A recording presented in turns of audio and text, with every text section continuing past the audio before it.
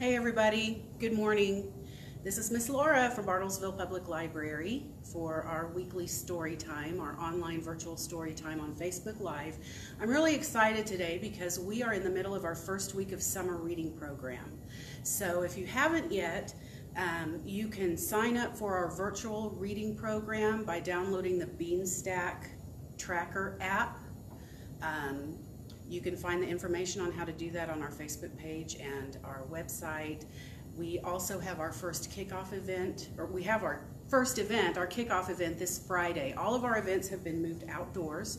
This Friday night from 6 to 8 p.m., we're going to have a big kickoff party at the new Tower Center at Unity Square with a special performance by Inspiral Circus Entertainment. They were here last year, very popular. We're going to have games set up from the library's new collection of outdoor games that are available for checkout. We're going to have $1 train rides from David Valdez, and we're going to have DJ Southern Snow set up selling snow cones. So it's going to be a really good time this Friday at 6 o'clock at the new Tower Center at Unity Square. Now our summer reading program theme is Imagine Your Story. So I got books today about imaginary creatures. I've got a book about a unicorn, I've got a book about a dragon, a book about a zombie, and what else? Oh, a mermaid, one of my favorite new books we recently got. I'm going to start with this book about a unicorn called Unicorn Wings. Isn't that a pretty picture? Written by Mallory Lower and illustrated by Pamela Seelan Palmer. Unicorn Wings. This is one of our early reader books. Once there was a unicorn. He was white like the moon, and his horn was magic. It could make rainbows. It could make muddy water clear. What else could it do? It could fix cuts and broken bones. But the unicorn did not care about his magic horn. He wished that he had wings. The unicorn went to a castle. The castle had a garden that was filled with flowers and butterflies.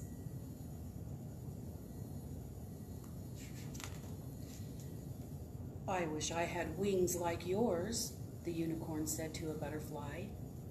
My wings are too tiny for you, said the butterfly. The unicorn went to the woods. He looked up into the trees where birds flew and landed in the tree branches.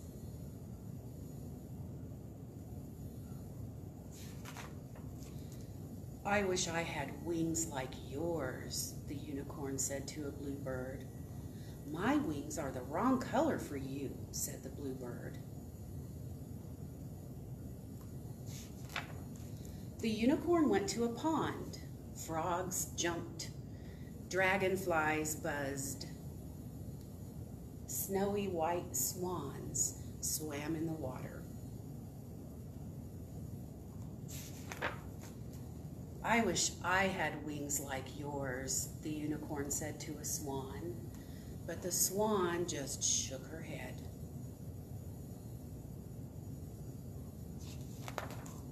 The unicorn walked on. He came to the sea and he lay down and fell asleep.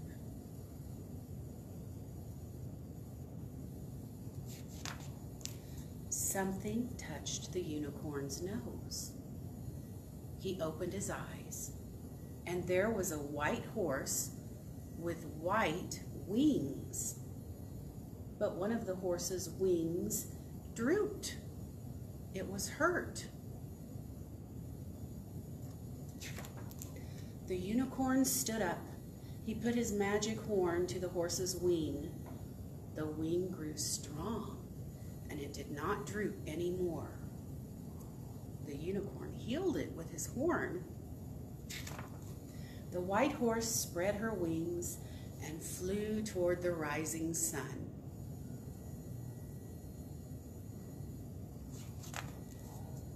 I wish I had wings like that, said the unicorn.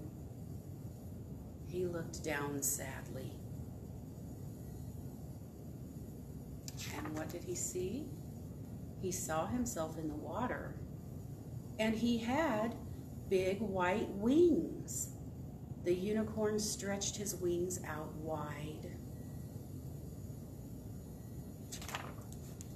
Then he flew after the white-winged horse.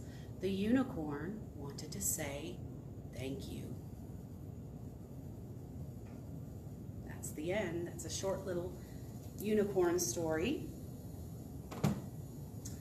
And I think next we'll read about the dragon. Who would like to have a dragon for a pet?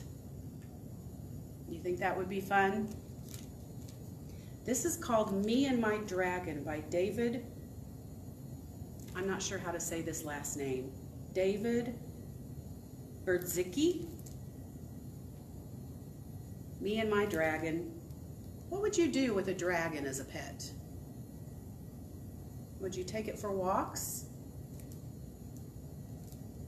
Give it a bath?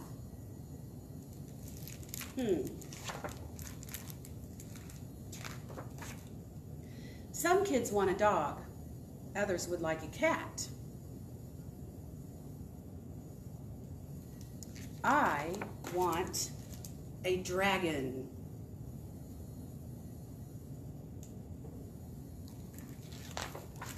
But not a big dragon. A big dragon wouldn't fit in my house. I wouldn't want a three-headed dragon either. It might not get along with itself. I would choose a fire-breathing dragon.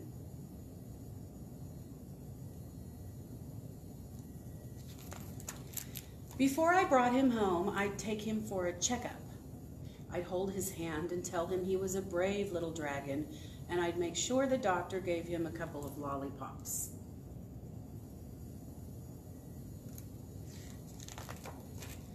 On the way home, he could sit with me, if Mom and Dad didn't mind.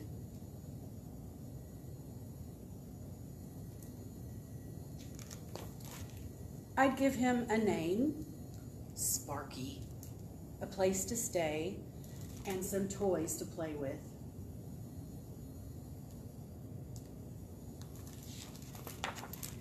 When I thought he was ready, I would teach him to fly.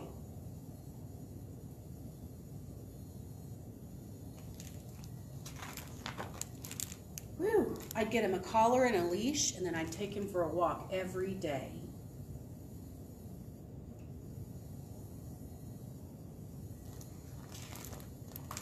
If he was a naughty dragon, I might have to send him to obedience school.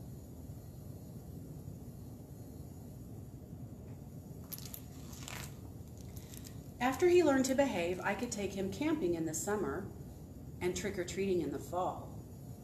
We could clear the neighbors' driveways in the winter. But I might not take him kite flying in the spring.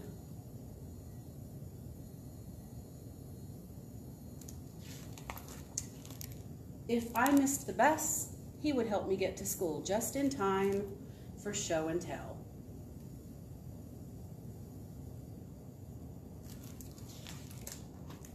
Bullies? Ha! If you have a dragon, you don't need to worry about bullies.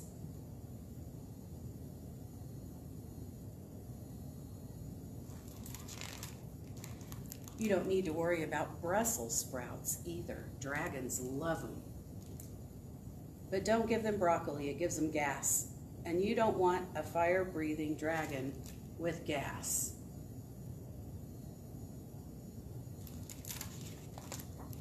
Every night I'd give my dragon a bath. Bath time would be fun. Sometimes.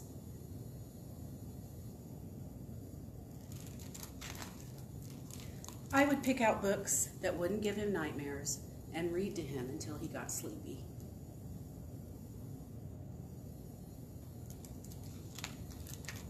I'd tuck him in and say goodnight, and then we'd fall asleep. Just me and my dragon.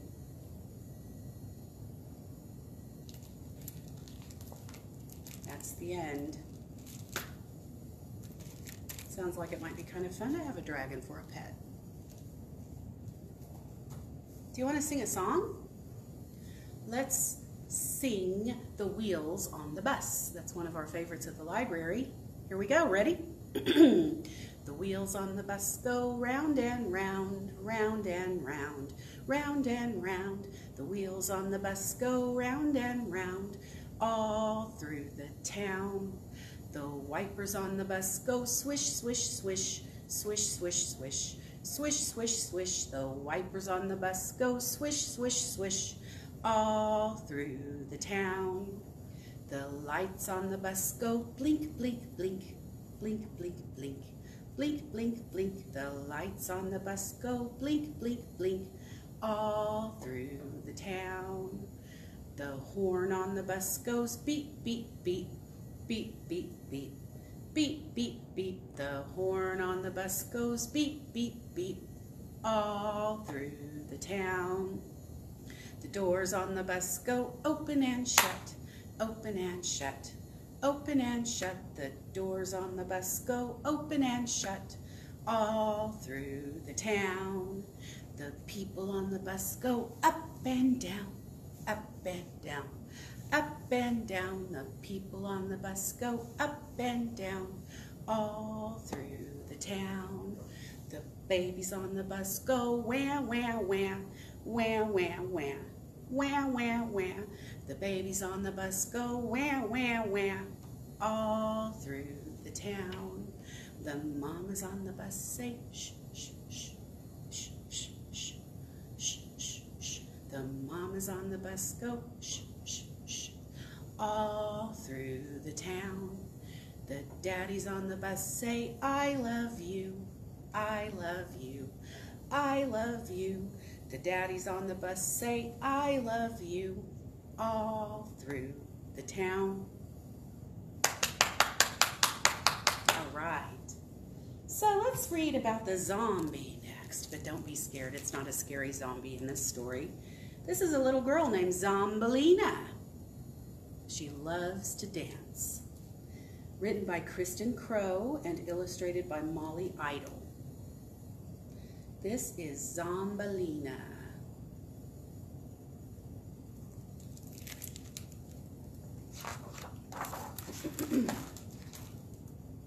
There she is. My name's Zombalina, and I love to dance. I sway and sashay in a weird zombie trance. I moonwalk with mummies and boogie, wiggle with werewolves and rock out with rats. I spin like a specter and glide like a ghost, but I love to dance for my family the most. We live on the corner of Twisted Tree Lane in a creaky old house with a bat weather vane.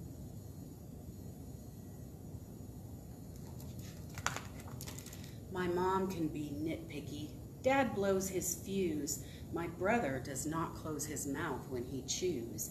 And me, I amaze them with zombie ballet, though sometimes I get quite a bit carried away.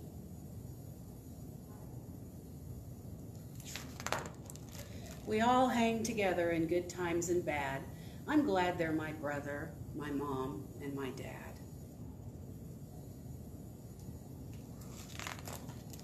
One morning, my mother said, "Dear Zombalina, it's time you turned into a real ballerina." I thought she'd do magic. I thought I'd hear poof, but no, we took off from the top of our roof. We shopped for ballet slippers, tutus, and tights. I started a dance class on Saturday nights.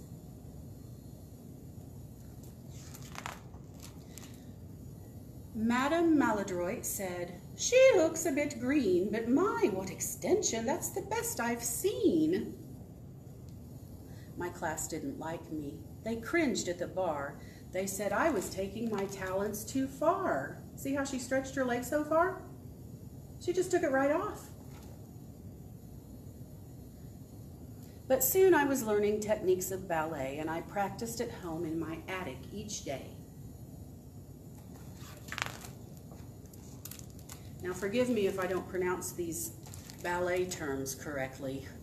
My demi-plies made the spider webs tatter. My wicked chassés made the skeletons chatter. The attic floors creaked and the mockingbirds shrieked as my grand pirouette caused the mirrors to shatter.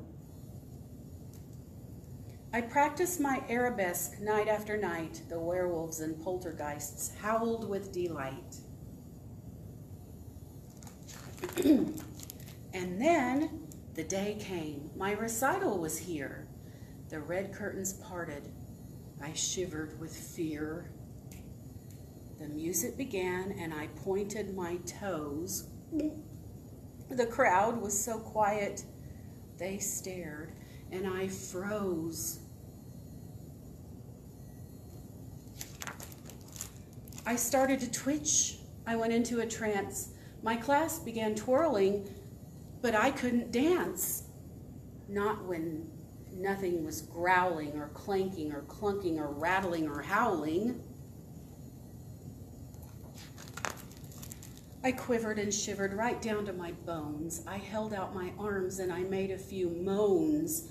A zombie! The crowd cried with horrified screams. This wasn't the ballet debut of my dreams. They all fled the theater. My classmates left too. I stood there alone, wondering what I should do. Until I could hear a familiar yoo-hoo, and there was my family. They finally appeared, and they shrieked, and they howled, and they snarled, and they cheered. The seats in the theater filled up once again, a packed house of spookies, so I breathed and began. Look at her dance. Hooray, called my brother. Encore, cried my dad. You're the best ballerina this world's ever had. My mom said, bewitching, so lively and airy, we're getting the chills. You're so good, it's scary. Madame Maladroit cried, bravo, magnifique, my very best student, dreadfully unique. They threw me black roses and clapped for me. Wow, and I was so proud that I took a big bow. We flew home together to Twisted Tree Lane, to our creaky old house with a bat weather vane. My family surprised me with monster balloons. We ate spider sundaes with skeleton spoons. They said my performance was haunting tonight. My family makes everything turn out all right. You sure came alive on the stage, my mom said. But I was dead tired. So I danced off to bed. The end. We have a couple of other stories here at the library about Zombolina, if you ever want to come check them out. So we've read about a unicorn, a dragon, and a zombie. What else did I say? Mermaid. This is a brand new book. It's so beautiful. The first time I read it, I got a little lump in my throat at the end. Mermaid and Me by Sush. That's the name of the author, Sush. Mermaid and Me.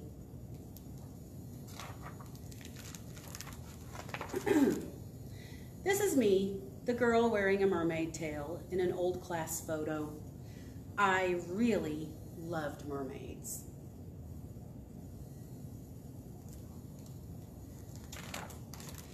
I was not a popular girl. My classmates didn't believe in mermaids. They would laugh, call me names, and never ask me to play games.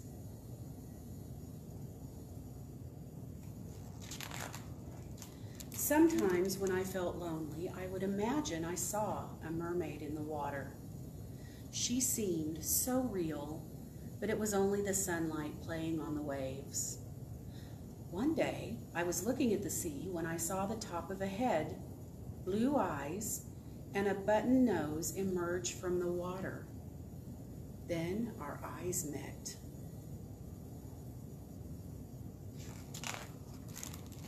"You are a mermaid," I exclaimed in delight.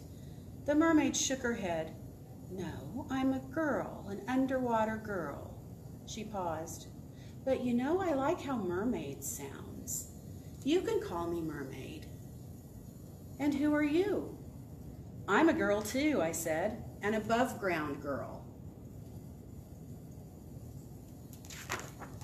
We became friends and would spend our time together learning about each other and having many adventures.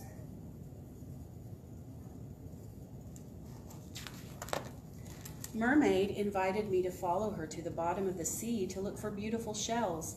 I shook my head and said, "I wish I could, but I can't swim." She smiled, splashed with her palms, and said, "But you will. We will."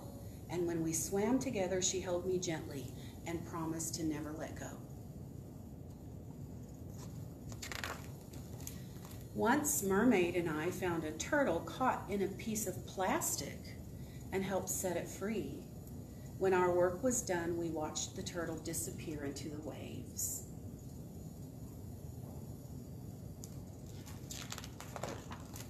Mermaid was learning so much about my way of life, like how it felt to ride a bicycle with the wind blowing through my hair. "I have never ridden a bicycle. I don't think I ever will," said Mermaid as she looked at her tail. I jumped up and clapped my hands. "But you will. We will." I told my friend that one of my favorite things to do was have a tea party. Mermaid sighed and said, "I wish I could go. I have never been to a tea party." I smiled. "But you will. We will." That day we had one of the best tea parties in between our two worlds. Sometimes we spotted a fisherman. When he wasn't looking, we would dive in and place an old shoe on his hook. The fisherman scratched his head as he fished out one boot after another. We would hide behind a rock and giggle.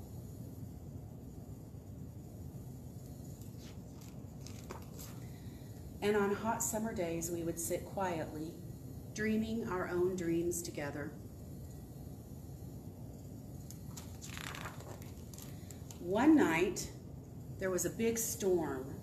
It had brought all kinds of garbage to the surface. I couldn't wait till the morning to see if my friend was safe. I looked and called out for Mermaid everywhere. Finally, I spotted her.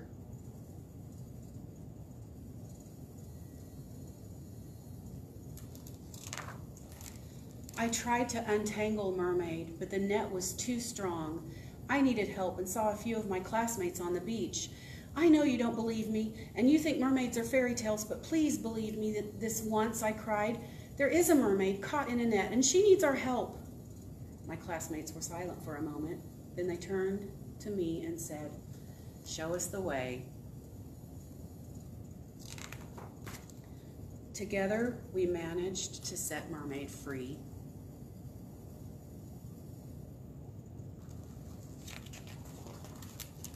"Thank you, my friends, for saving me," said Mermaid.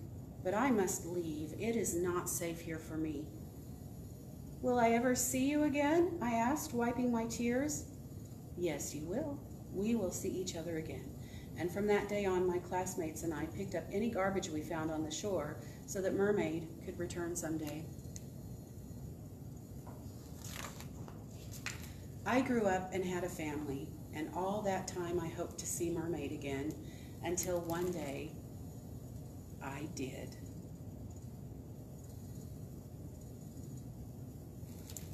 The end. All right, that's the end of story time today.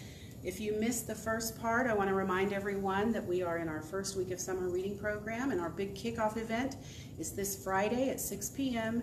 outdoors at the Tower Center at Unity Square. We're going to have Inspiral Circus Entertainment. We're going to have dollar train rides. We're going to have games set up. We're going to have snow cones available for purchase from DJ Southern Snow. It's going to be a grand time, so I hope to see you then. Thank you.